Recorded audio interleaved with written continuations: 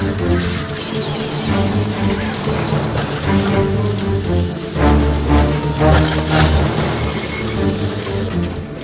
everyone, welcome to our YouTube channel.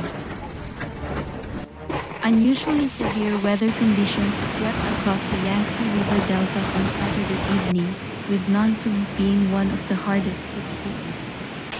By 7 a.m. on Sunday, the extreme weather has affected 12,500 people in several cities in Jiangsu, causing direct economic loss of over 16.4 million yuan, $2.53 million.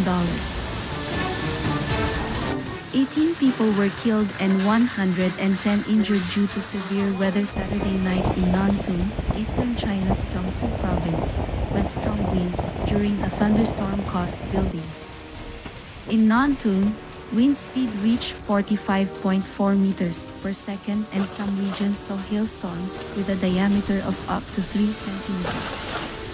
In addition, 4,000 were evacuated as their homes collapsed or severely damaged. A video circulating on social media shows the roof of a food stall flying and chairs being swept away by strong winds.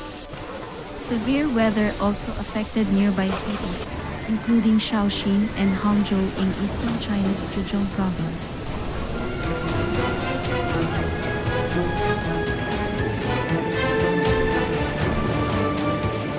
Thank you so much for watching and see you in our next video.